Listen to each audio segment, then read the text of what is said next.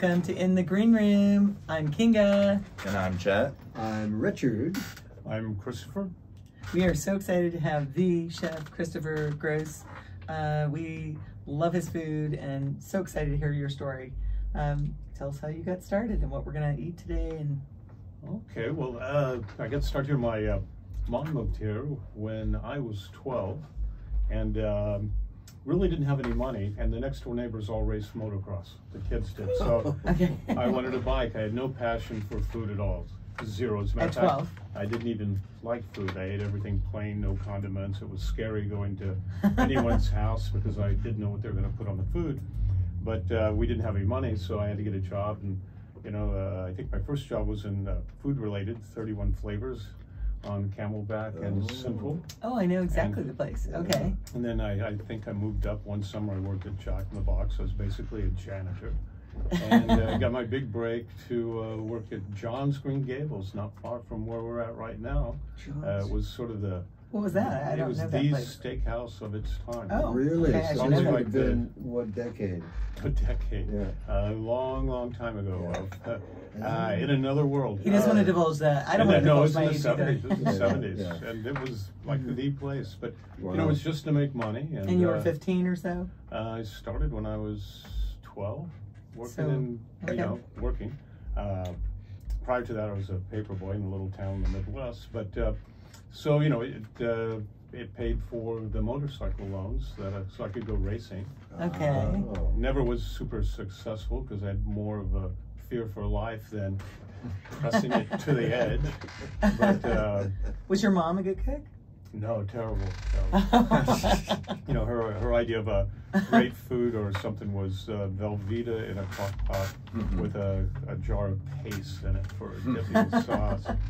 But you know, I was racing motocross. I think I was on my 5th bike. You know, and the deal was if I missed a payment, you know, the bike went right back to the dealership because she didn't have the money. You know, didn't make a lot of money, and I got a job in the Adams Hotel. They blew this Oh, the Adams Hotel. out of Yes. Oh. and then they I remember rebuilt that. it. Yeah, and they rebuilt it so good, so far ahead of its time. It went Chapter 11 in like 11 months. But it had a great crew there, and that's really where I found the passion for cooking. And At the Adams Hotel? At the Adams Hotel. Mm. Wow. So when it was in Chapter 11, everyone dispersed, all the great chefs dispersed to Southern California, and one of them said, if you want to continue to learn, you should go to LA. So I went to LA and eventually ended up... How old were you at that time? 19. Okay, so at 19, you went on this mission to go learn how to be a chef. So I moved to Los Angeles and ended up eventually at the Century Plaza Hotel, which was a stellar hotel. A great crew there, big apprenticeship program.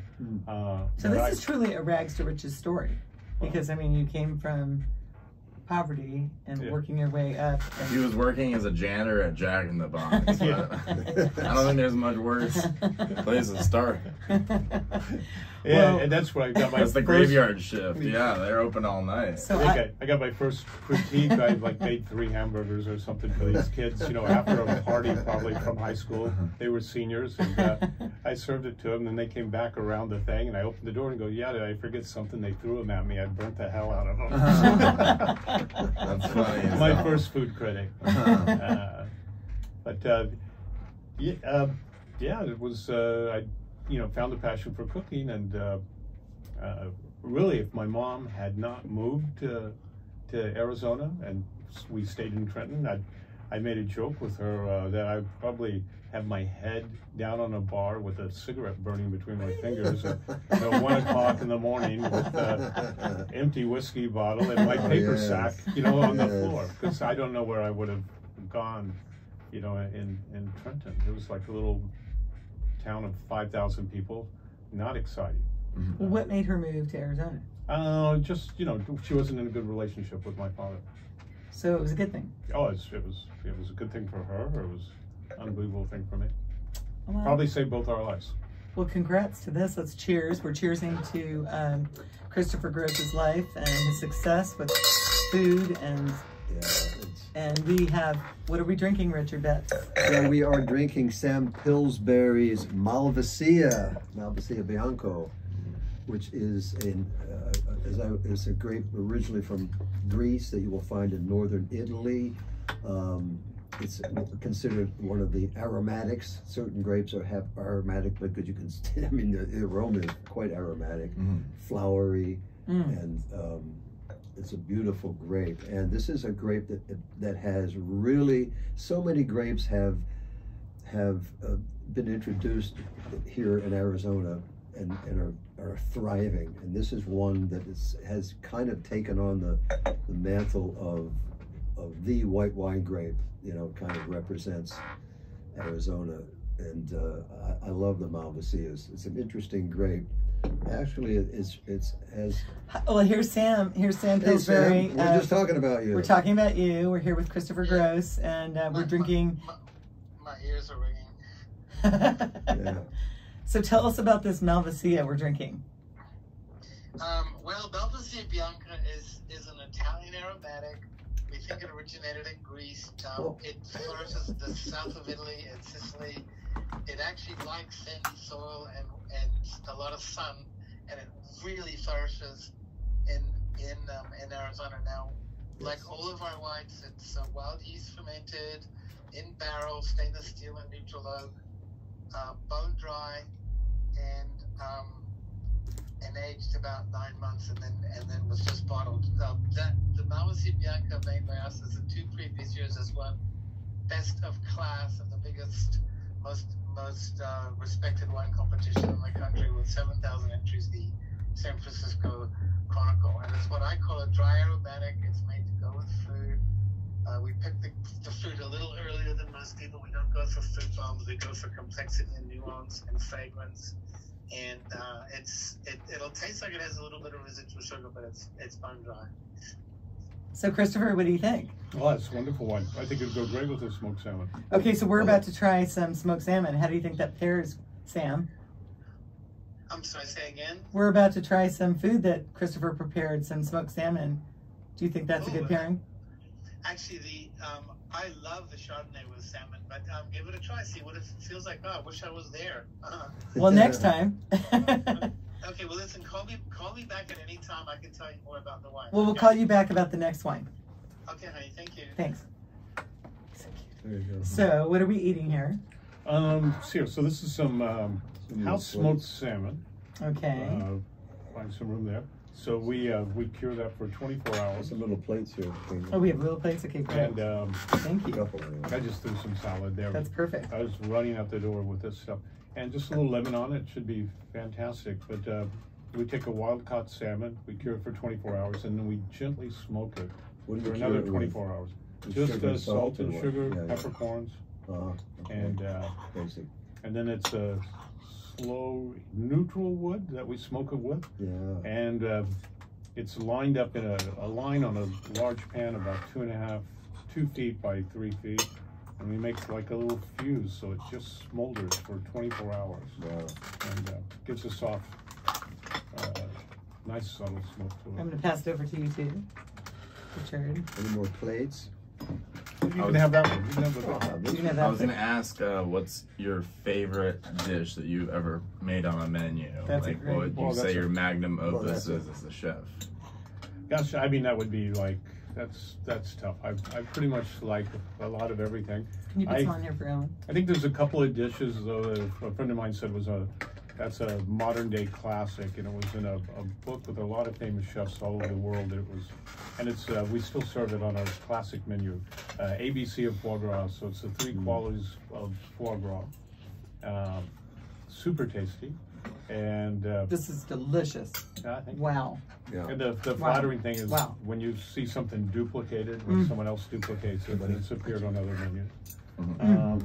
Our Parnassian de Mousse au Chocolat. It's a chocolate tower. That's appeared in lots of books. It's been, I've seen it on other menus. I actually got on. So does that mean you created it Yeah. and then somebody else? Yeah. Well, I mean that happens. It's flattering when that happens. There's modern day classics like decades ago, the Poirot brothers produced salmon ozai, sorrel salmon, salmon and sorrel sauce, and that went to so many restaurants around the world because it was so famous. To where the son now, who has the 3-star Michelin restaurant in France, says, "I will never cook another one of those again."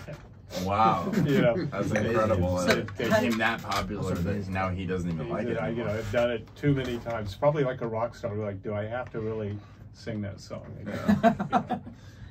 But that's where I think, like, the people that want to hear that song, do it for them. Yeah, absolutely. So question, if you create this amazing dessert or this amazing entree and you're the first to do it, how do you trademark that? Oh, you can't. There's been lots of famous, really ultra famous chefs that tried to trademark things.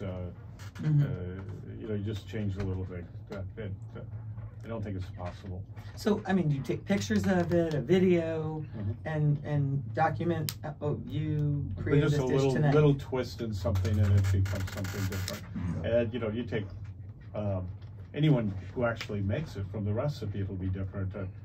I used to joke with someone about, you know, talking about recipes. If it was that easy to do, you just have to figure out what kind of restaurant do I want to open.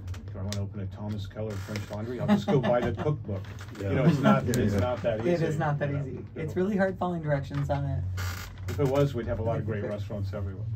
That's true. Now, I do think Arizona has a lot of great restaurants. Yeah, we do. We absolutely do. I feel like I've been all over the world.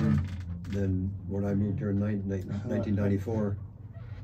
Certainly. And yours in particular. So how long have you owned restaurants? Like from what age?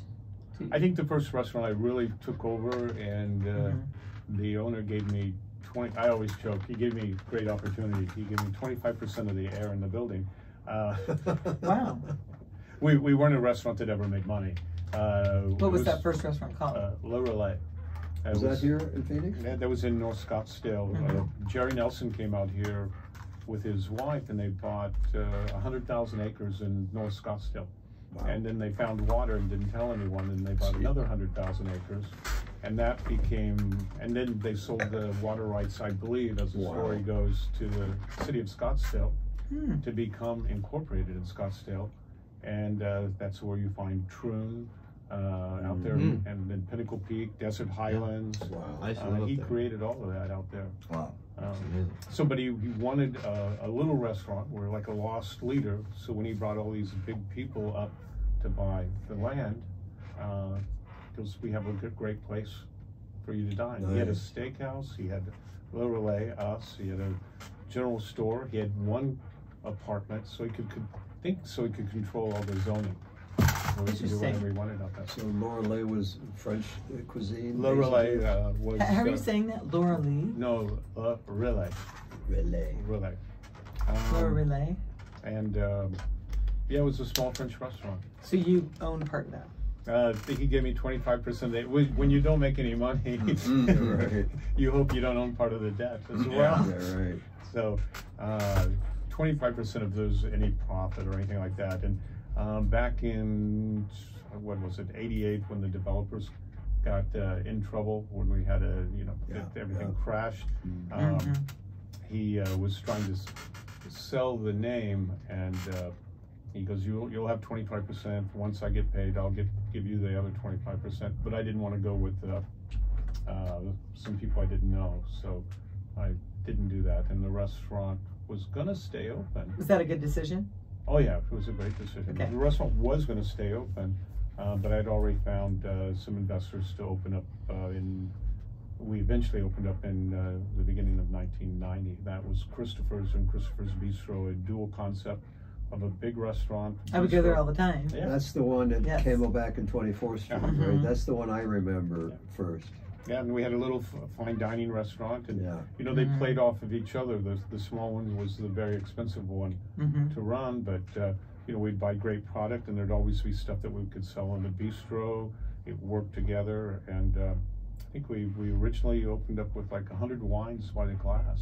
We were the first. That's right. That's incredible. Yeah. I remember that now. Yes. Wine bar, and really, I think one thing we did, we changed the scene, and in Arizona or Phoenix because every list probably had 4 wines on it by the glass, maybe. Yeah. And we had 100, and we were introducing people to everything That's but amazing. Chardonnay and Cabernet. To Malvasia, you know, we were like the 31 flavors of wine. Maybe I did get something from working there. We would actually give you, instead of a spoon, we would give you a small taste of anything you wanted. Great. I So- totally remember that. I remember one of your restaurants had this, in the bar, this beautiful picture of this lady with legs.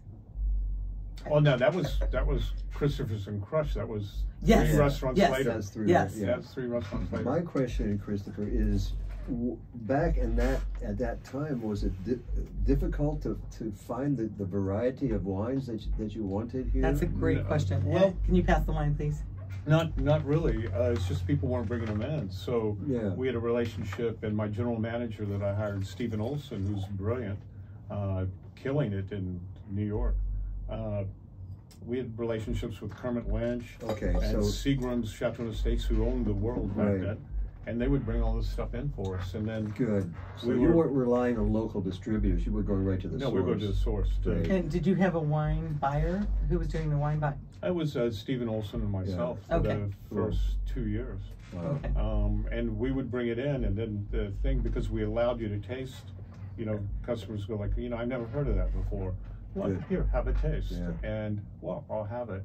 And then they would end up going to another wine shop that was here in Times Sportsman's, Yep. and going like, we had this, can you get it? And so they would start to buy I the remember wines. it well. Yeah. And then Paul Fleming opened up like a year later, and Yeah. he had 100 wines by the glass. Yeah. So we opened the market for a lot of product that You're the pioneer. was never here. That's so cool. And You at some probably point, influenced them. And then Absolutely. it was that restaurant that when you got the James Beard Award, right? That is correct. Yeah. Yep. And then the other restaurant, Le Relais, which was kind of interesting when I knew I was leaving. Mhm. Prior to that, and when I knew we were closing the restaurant, and I had another venture, but I wasn't sure. I had a friend of mine who was the executive sous chef at the Fairmont, what's now the Fairmont. Princess. And, Yeah. yep. And he goes, how did you like? How did the 2 people like dinner last night? And I go, what 2 people? And he goes, they were from Food and Wine Magazine. And I go, you knew someone was from Food and Wine Magazine, and you didn't tell me you were there? Oh, I just thought you knew. And I'm like, probably saying a few things like, you know, like that, you know. Thanks for the heads up. Yeah, I got you your job here. You didn't tell me these people were here. And so he told me their names, and I'm start going through the tickets. And I go, yeah, that was a solid dish. That's a solid dish. Okay. Yeah, I think it's okay. And then I knew one of the writers for Food and Wine Magazine. I'd met him a year before. So I'm just going to call him up and fish around. I call up and, hey, how you doing? I think I'm coming back to New York to visit. I don't know if you want to have a drink or talk. I wasn't going. I was like listening on the phone, like, you know, hopefully here. Yeah, my editor was there and he had a great time, but he didn't say anything. And I go, well, okay, well, I might see you, you know, next month though. He goes, yeah, all right, bye. And then it's like, so I wonder how it was. And then like 3 weeks later or a month later, I get this envelope, FedEx from Food and Wine Magazines, open it up, says highly confidential.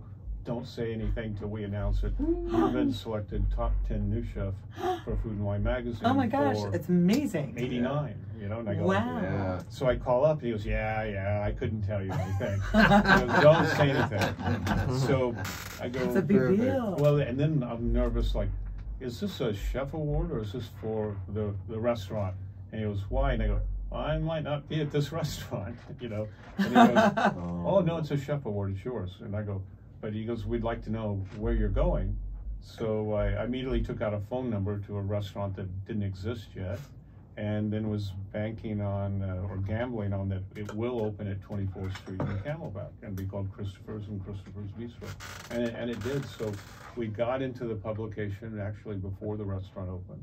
Wow, that's And, incredible. It's incredible, like manifesting that goal of creating the restaurant. You literally Yeah. put the information in before you had it set in Yeah. stone. So that's brilliant. So that therefore, when they did the That's a article, cool it said story. Christopher's. It helped launch Wow. Christopher's, and then something else really Wow. strange happened after about, I don't know, we were open a month, so both restaurants were now open in the same space. You wouldn't know one existed being in the other one. The way we had set up 2 separate entrances, you couldn't walk through from one side to the other central kitchen, one being a big open kitchen.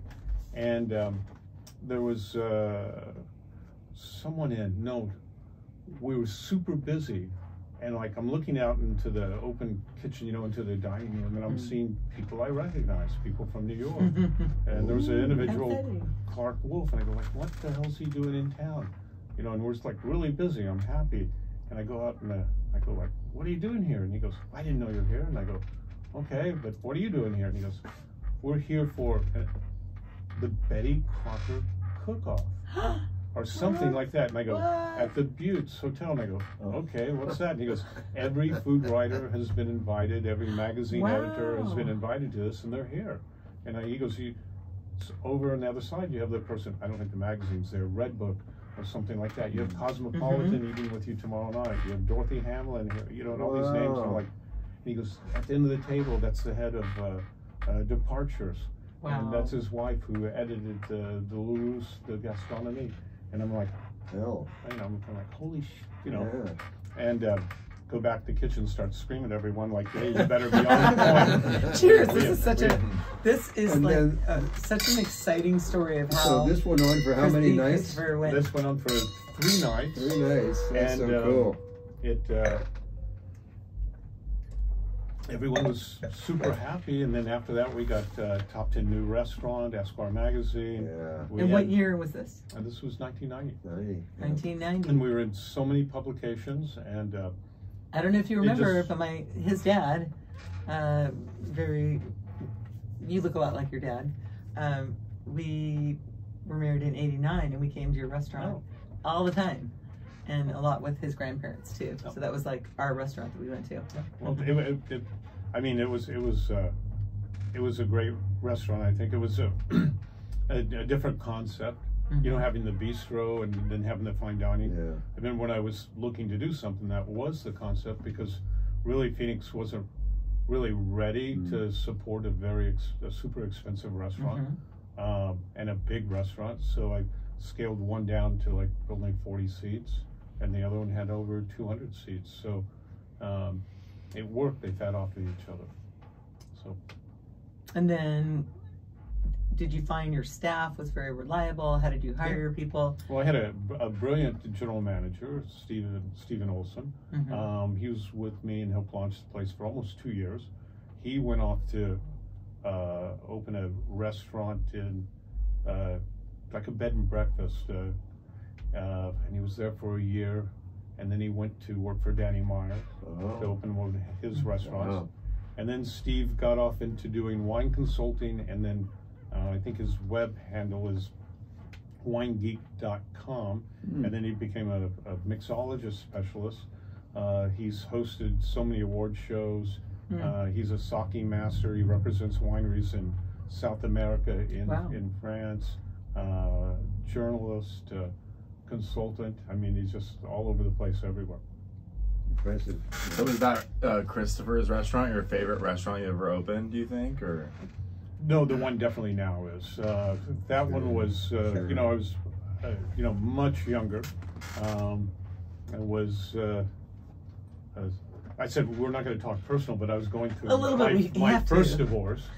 And so after my first divorce, really after the first year of opening, and it was such a phenomenal restaurant. How many divorces have we had? Let's see, let me think. No, just 2. How many? Just 2. Oh, just I'm 2. good for 10 years each time, like a long lease with a low residual when you kick me to the curb. So we had 10 years, and now. Yep. Okay. So anyway, so it was a fun restaurant to run.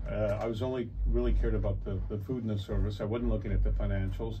And the financials really weren't really fantastic. I don't know where the money was going. Who was doing the financials? It doesn't matter. Okay, one of the exes. Okay, it's okay. No, not an ex. Okay. It was just I was the minority partner. Okay. I was lucky to set it up. I don't know how. I had a moment of brilliance, but you know, I had an employment agreement that if I was fired in the first year, I got nothing. If I made it the first year, I got to keep my percentage of the ownership of the stock. I could never be diluted, and the other partners would have first right of refusal, but I could sell it to anyone if they didn't want to pay for it, and they would have to buy me out. So I was protected when... It sounds like everything you've done is so brilliant. I mean, from your whole story is just so incredible. And now to be up at the Wrigley Mansion, the premier top property in all of Arizona. I mean, I think that's the finest, most beautiful property with the best view of the whole entire city. Well, that is the restaurant now. It is. But this one, you know, going through the first divorce, and then when I was single, I probably played a lot. So the restaurant was a good. You were the big playboy. Yeah, I didn't have to go anywhere to meet people. They were all coming to me, and I never really had to pay for a drink to buy them a drink. So, you know. And what year did Christopher's close? I left in '97. Okay. And I think it continued for like 6 or 8 months. It did, yeah. And then we got we did a project with Lessing Stern, unbelievably nice guy.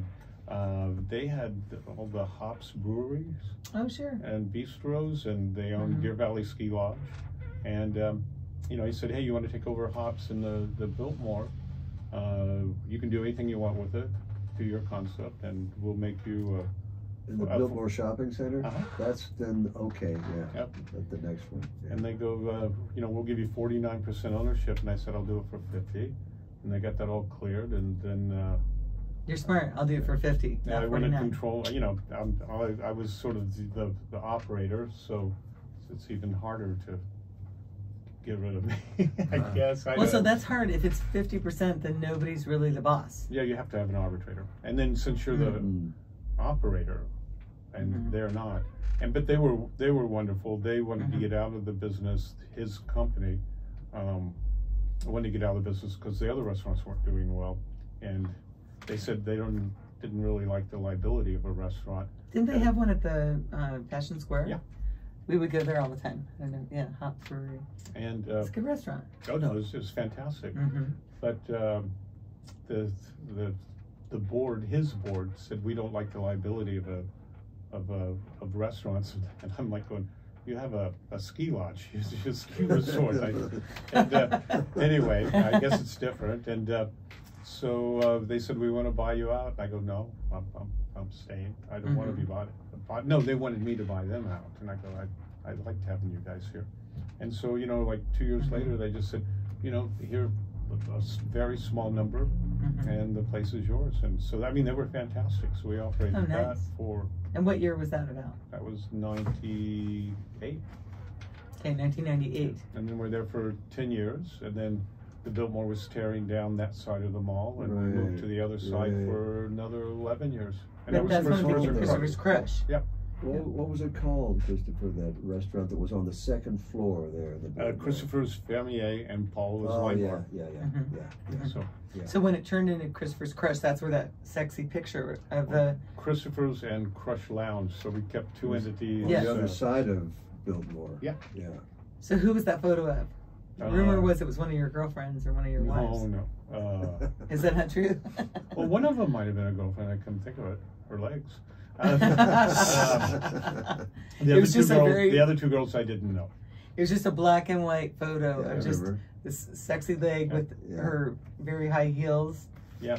So one was maybe your butt or something. Like Louboutins crushing some grapes. That's crush, like a wine crush. Yes. Another girl hiding had a bottle of Le Grand Dame behind her, and then. See, he knows exactly what I'm talking about. I wasn't there for the photo shoot. I remember the architect goes like, "Dude, you should have seen them. They were naked." I'm like, "Dude, your wife's pregnant. She should be looking." They're divorced. Well, I remember I'd go with your dad. I mean, sit there and drink wine, looking at this and I was not jealous. I was like, "That's a cool photo," you know. Well, I love that place, the Fermier. It was smaller, right? And you had the open kitchen. Very modern. And you had seats. Yes. And a bar at the kitchen. The Fermier had a slightly open kitchen and glass windows that you could see into the kitchen. Right. That was upstairs at the Biltmore. I'm talking about downstairs at the Crush. You're talking downstairs. That room was really, Paula did a lot of the design there. That was really a sexy room. And if you want to see it very sexy. When we sold everything out of the place, these guys came in and they bought everything in the lounge, all the furniture, the booths, the It's banquettes, amazing. the red, you know, it was kind of red Oh, yeah. velvet and It was like leather. red, black, and white. Yeah, and it's, I think at some, they refurbished a strip club on the west side. Found a So new if you're ever home. on the west side at a strip club, I'm not going to say names, and you go, like, this looks like Crush Lounge. Later on, you have to tell me because I want to go check it out. That sounds funny. So, okay, so what are we going to try here? Oh, that's a little. I just grabbed Let's have some some foie gras Chardonnay, mousse too. and Okay, so Let's should I have I might some take the top Chardonnay. off and take a Drink bite. up. We'll have There you some Chardonnay. try that? And a Oh, little and? black brioche. Black Like brioche. literally, when you called me, I ran into the restaurant because I had some appointments going on, and I ran into the restaurant Stand and a little bit and bring it to you. and just grabbed a bunch of stuff. So we should try the Chardonnay, Sam Pillsbury Yeah. Chardonnay. That Chardonnay might go well with There that. we go. What's Why better? not? No, the Chardonnay probably good. I think it will. This Chardonnay for sure. This is not like most Chardonnays. You know, some people That's say so sweet good. goes with it. Wow. Wow, Yeah, that's you amazing. could drink, Chateau Oh my Gem gosh. with this. What is in that? That's so good. It's just really one Wow. ingredient. That's foie gras. Wow. Wow. So Wow. Why is it so good? Because foie it's gras $80 is- a pound. Yeah, that's good. That's That's one why. reason why. Well, so with all this just brilliance and your passion for food and cooking and, you know, obviously a brilliant mind to, you know, go to the next level, now you're here at the Wrigley Mansion. Tell us about that restaurant and how that came about. So maybe like 10 years ago or whatever, it's probably been longer. We were going up to the Wrigley all the time, and then with the owner, we said, maybe we can help, and Was this Hormel? Yeah. Okay. and it's like, Jordy? well, Jordy had passed away, Okay. and So, yeah. several years prior, Okay, and so yeah, we said we could help. So it's like our management company came up there just to trim down a few things and focus a little a few things, but not to really change the world. And consequently, I didn't go up there much, but my partner went up there to take control. Because when I went up there, I probably raised my voice a few times, about you shouldn't be doing this. This isn't how you do things, and it was always like, well, they're not trying to be this or that, not trying to go over the top. So I mostly stayed at Christopher's and Crush Lounge until they needed something or there's some problems. And then when our lease was starting to wind down, they wanted to up it. The owner wanted to really up it. Miss Hormel wanted to take it to another level. And so, Is that Jamie? yes, so we didn't renew our lease. We were there 21 years. Things were At Crush. at the Biltmore. Okay. Yeah, and the things were changing down there too. So it was a good move, and so we went up there, and the first thing I think I did was I remodeled a pastry shop because it was just falling apart, and then we started making all the bread and doing all the pastry instead of just decorating with pre-made stuff. And then Well, this is at the Wrigley Mansion that is, Right. how do you describe that it's Wrigley Mansion? For somebody that's never been there. Historical building, centrally located with one of the best views in the city. They built that, finished it, I think, in 1931-32. They also, the Wrigleys, built the Arizona Biltmore. He built it for his wife's wedding anniversary or birthday or something. I should know all of this. But beautiful building.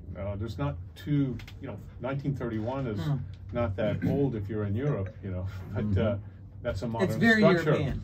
But it's, it was one of their houses on their way, from Chicago to stop in Arizona because travel wasn't as quick, and then to stop in Catalina or Pasadena. There's 5 houses, I believe.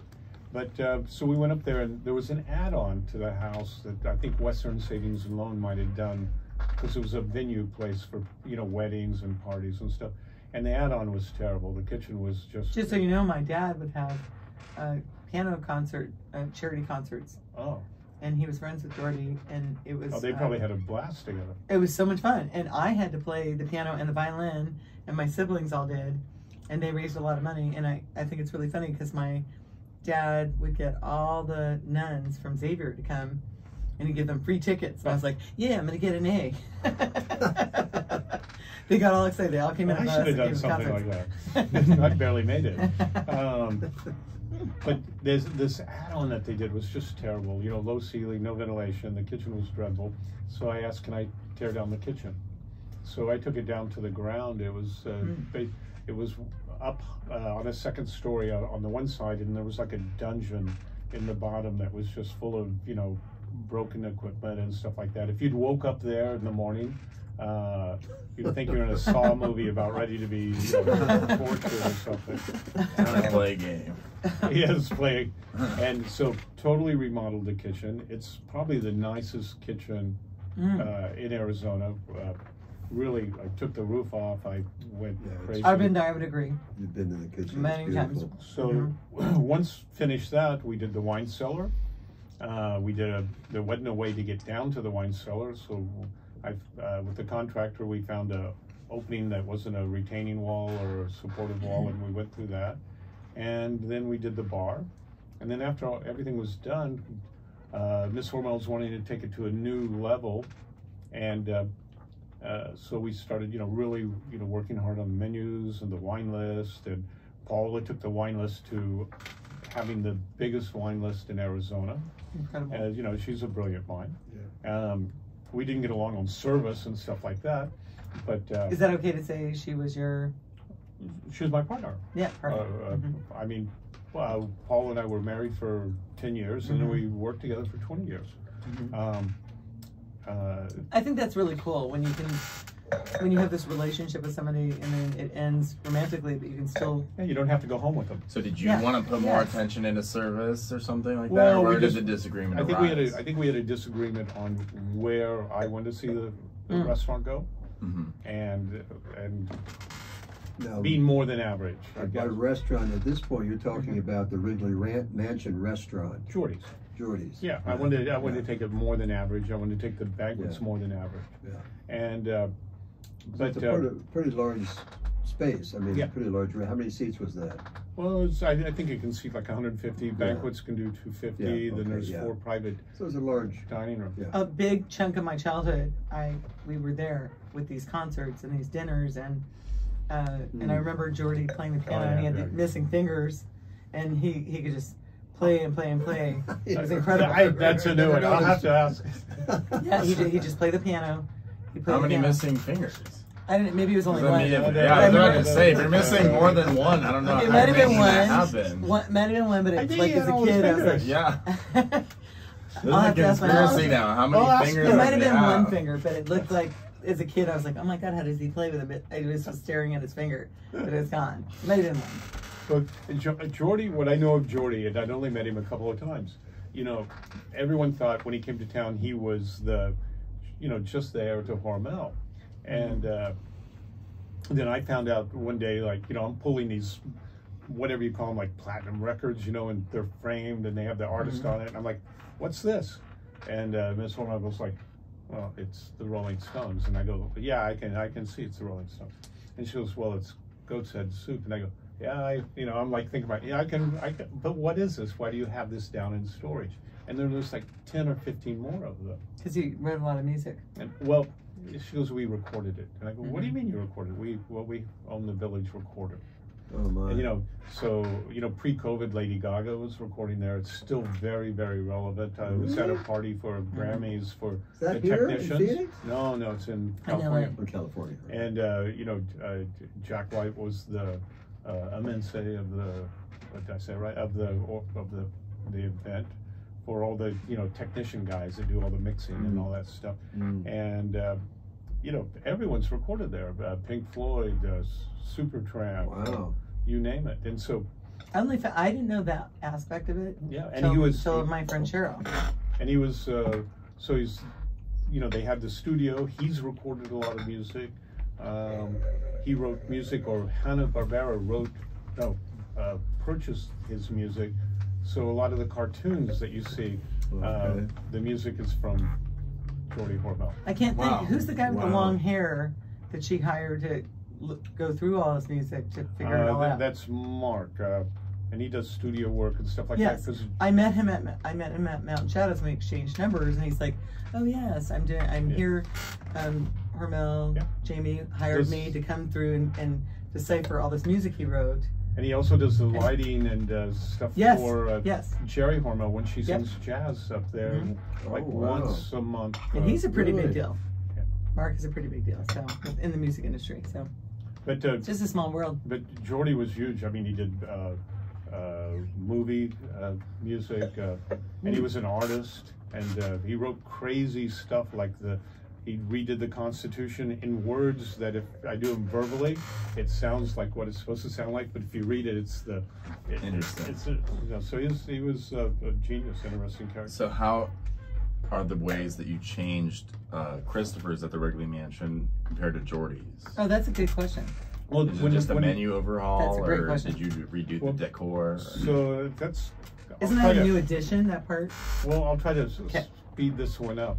We're not in a hurry. So when I did all of that at Jordy's, I said, okay, now we got this going. There's one little thing I'd like to do. There's a triangular piece of land out there. I'd like to build a little greenhouse. And I guess I understated what I was trying to build because it's more than a greenhouse. Yes. And, Jamie goes, yeah, go ahead and do it.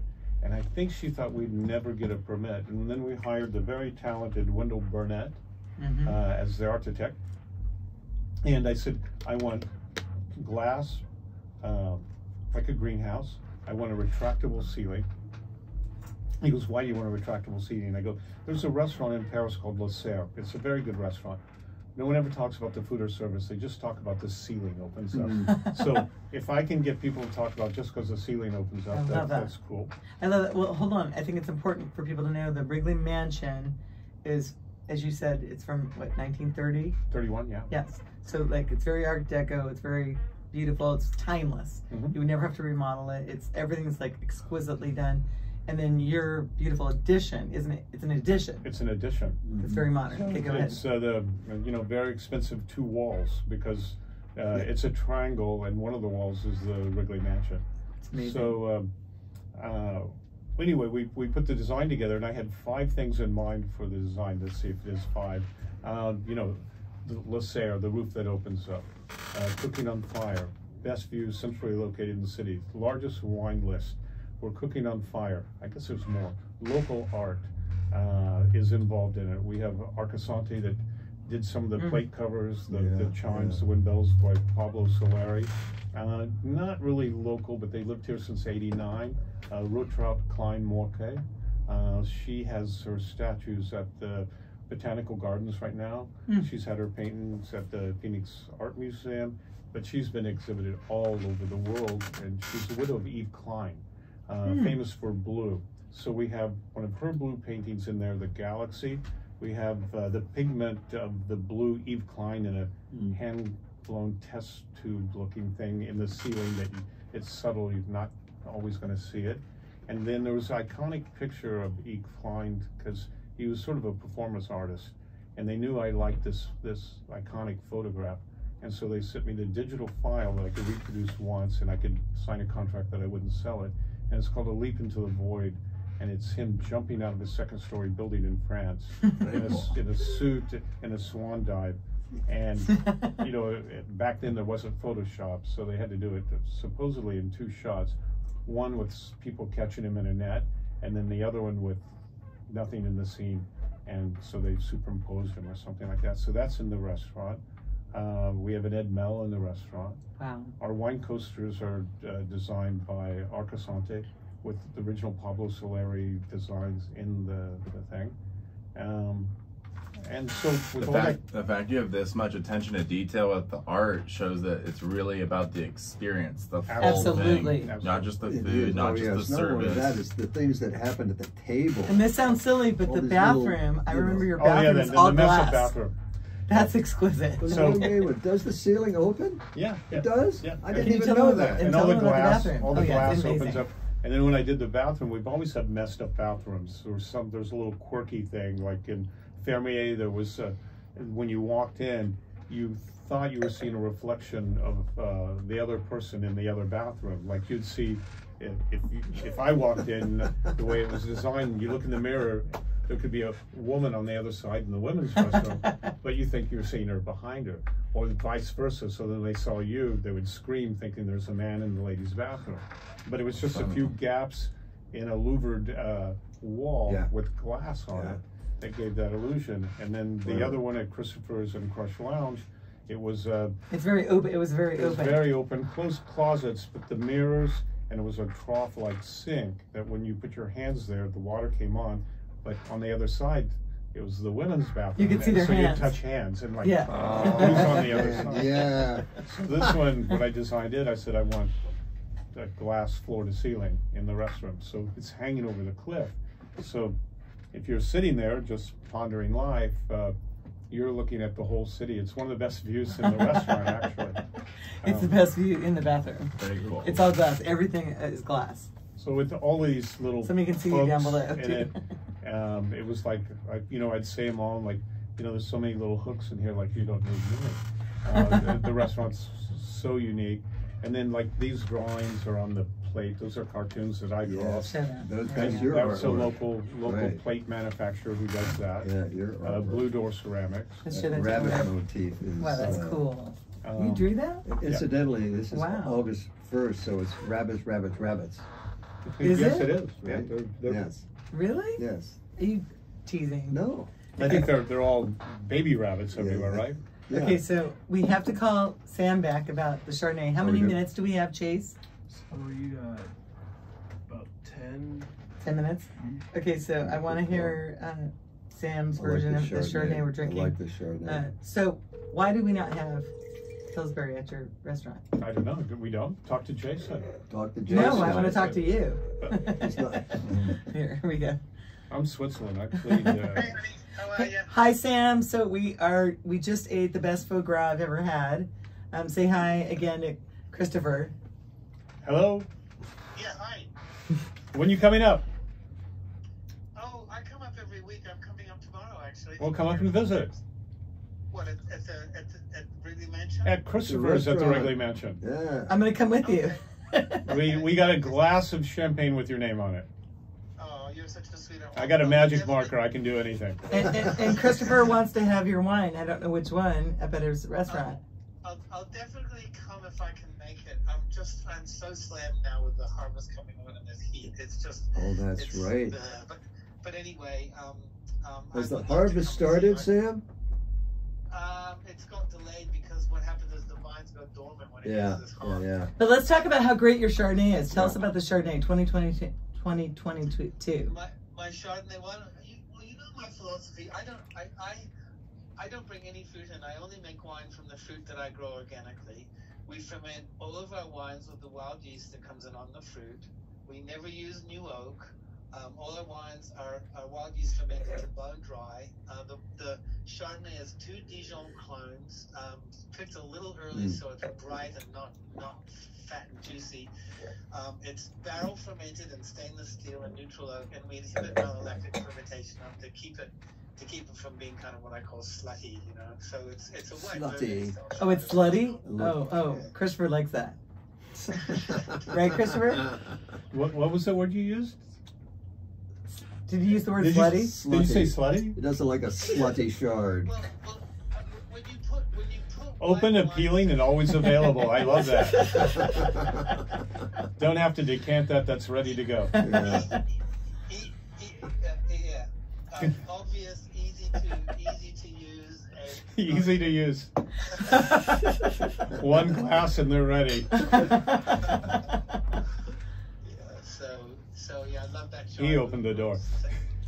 Oh, he's always that way. So Sam, if tomorrow doesn't work, let's make this happen because Christopher loves your wines.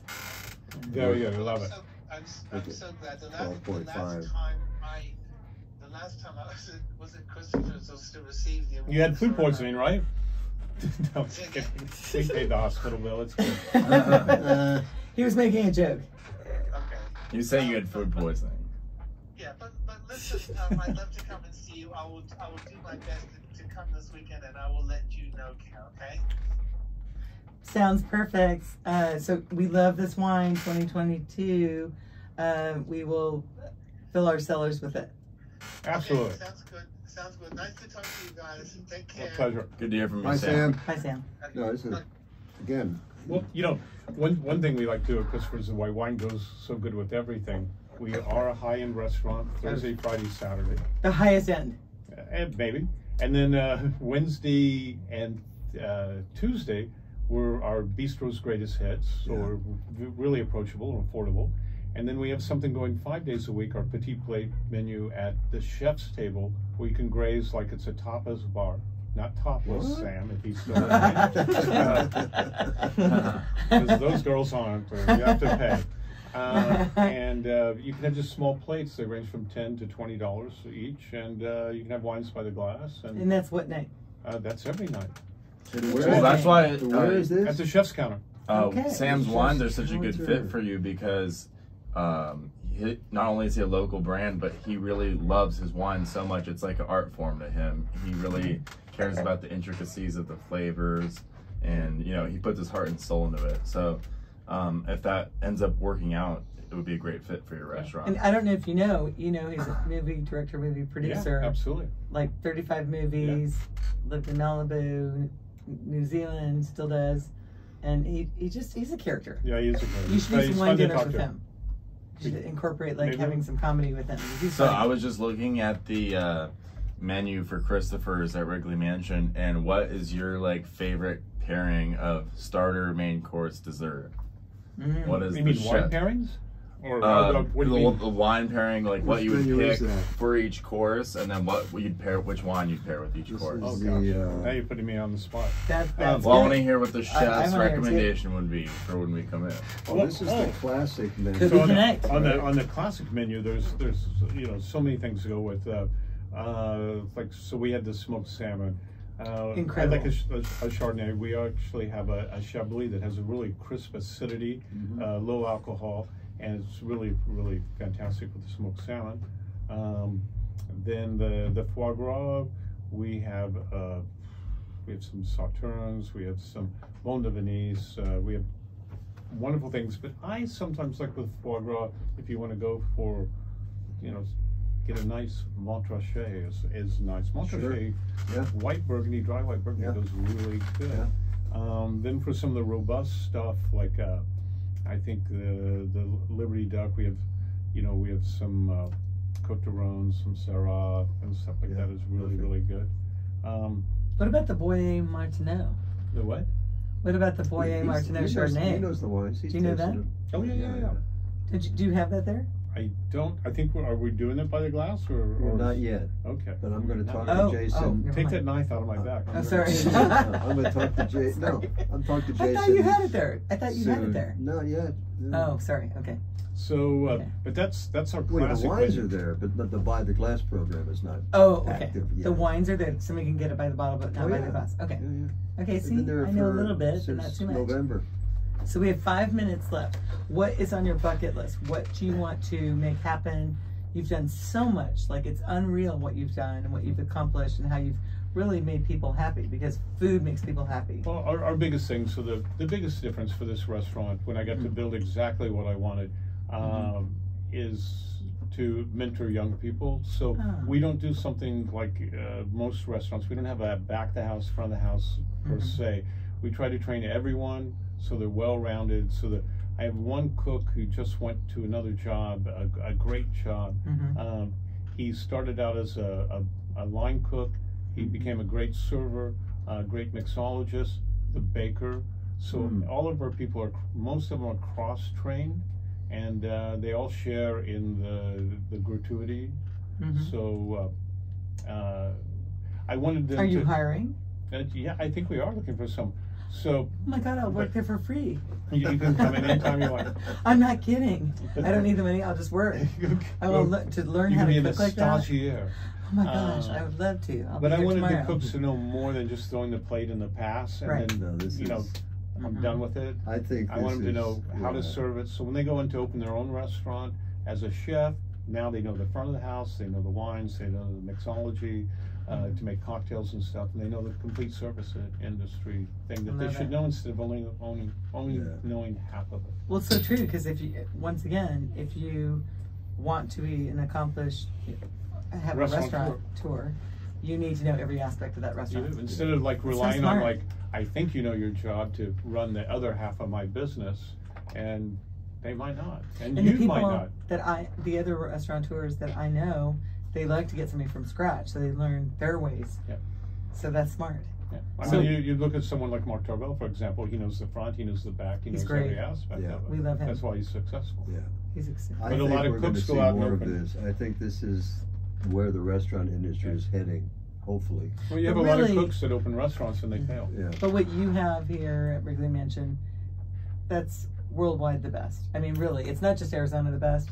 I mean, to have that mansion, views everywhere, it's, you know, you're just, Well, it's everything, iconic. every aspect is It is iconic, and iconic. it's and the it's fact art. that you've taken that iconic place and added something It's unbelievable. so original to it Because to take the is 1930s really stunning. mansion that's like perfect in its way, and to add this like modern little Oh, attachment, it's it's incredible. amazing. Wendell Yeah. did the It's brilliance incredible. of what it looks like. He did sight lines so it disappears from the mansion, and then a Yeah, term that I didn't know that's what right. didn't know what it meant. The Venice Accord. And I go, what's that? And he goes, Mm. well, you know, this wasn't here before, like the pyramid at the Louvre. Right. You know that Yeah, right, that right, wasn't there. But he did it in such a way that he did sight lines from down It's below true. to make sure that the Wrigley is respected, the mansion's Oh, respected. it's so respected. If you're Yeah. driving anywhere and you try to look up on the hill and see that restaurant, Yeah. you don't. No, To be honest with you, when I heard about the attachment, it's really a CIA torture camp. No, it- Yeah. in the very beginning, I was like, I don't know if it looks exquisite. Yeah. It is unmatched. It's unparalleled. It's a work of art, and I can't wait to go there next. Yeah. Can I go there tonight? Yeah. I- Well, tonight They're about- I'm going to be they're running. But there. we're gonna squeezing me in. I'll work in the we're kitchen. you can come work in the I'll kitchen. come We work might in the need kitchen. help. I'll come work in the kitchen. He said that they're more booked tonight than they've ever been. Wow. Yeah, It's a busy night. yeah, tonight. like 36 people. 'cause- Just- Yeah. what's So August we're small. 1st? We're only like 32 seats. Yeah. and tonight it's 36. What's Wow. how many services do you usually do in an evening? 2, 3. No, we don't. We let you come in kind of when you want. I mean, Yeah. if that time period is too booked, then you have to take. They give you 6 like to when you book 6:30, it, it's 7:30. like this to this. It's like a 2-hour. But we don't do seatings. We Right. want you to come in when you want to come in. Yeah. It's great. We're very service oriented. Yeah. It's all about Even for the- hospitality. even for I the mean, we're early here week- for you. Yeah. You're not here for Oh, us. everybody's just serving it. It's just incredible. Yeah. Like it's like unmatched. Yeah. I haven't seen anything like it Yeah. anywhere else. Yeah. Like no other restaurant in Arizona thank you. can ever Very come fun. close to it.